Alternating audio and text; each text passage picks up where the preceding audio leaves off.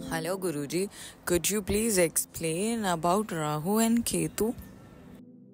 See, this is one question I think I received too many times till now.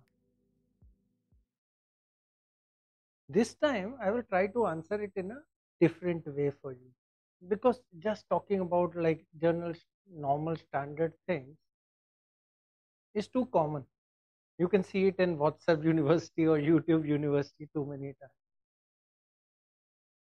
What happens? Rahu and Ketu are two nodes where the axes are cut of the moon.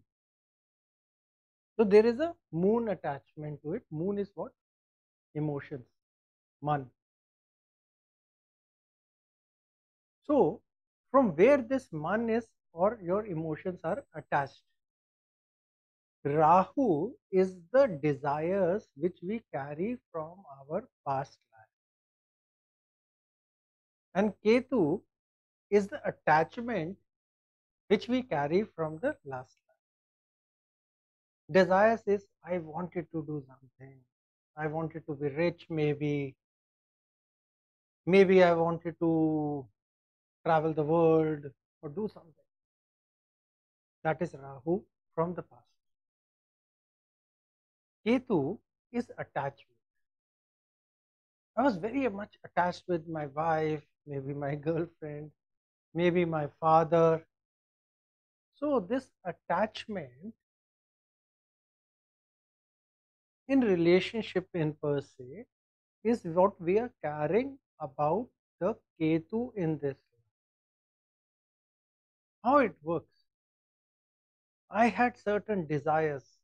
I am burning with them. That becomes Rahu wherever it is placed.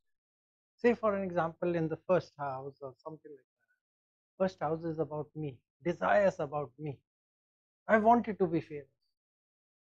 Say, in the sixth house, maybe desires about the job or desires of certain karma achievements I want to. Maybe in the seventh, desires to have certain kind of relationships. Ketu, on the other hand, is attachments. So, attachments are what we are living currently. So, when in this life we are carrying karmas of last life attachment, so in this life it becomes detachment point for us.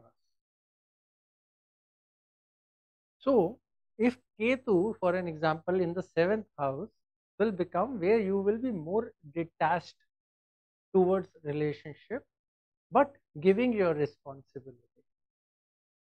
If it's in the first house, you're more detached about yourself, totally unsatisfied, not even thinking about yourself. That's how Ketu will become here. How Rahu will become here? The same example I gave. If Rahu in the first house, it becomes like Mrig Trishna. You are running, burning with it. If it's in the seventh, it's a burning desires. So this is how Ketu and Rahu takes place. In Ketu and Rahu's axis, the biggest role is played by Saturn. Saturn is the karma. So karma will put you into focus to do something. Now, if it's with Ketu, you must have heard about it. It's like a sannyas yoga. Sannyas yoga means detachment. So whenever Saturn comes with Ketu, you get detached, you want to move out of the world, and your karmas are such, it's a sannyas kind of situation. Wherever house, whichever house, you want to be towards that side. If it's in the 12th house, you want to be far away from everybody after a certain changes and things in your life. And it's a sannyas out there at that point. But if Saturn is with Rahu, it will force you to work very hard to achieve what those desires are pulling you to. That's an easy way to understand. This is a new thing I'm just explaining today. Most of the you people must have not gone through these. But this is what is the way to look at Rahu and Ketu and to understand what you are carrying, what you need to do, and what you need to end out here in this life so that you don't carry the same burden to the next.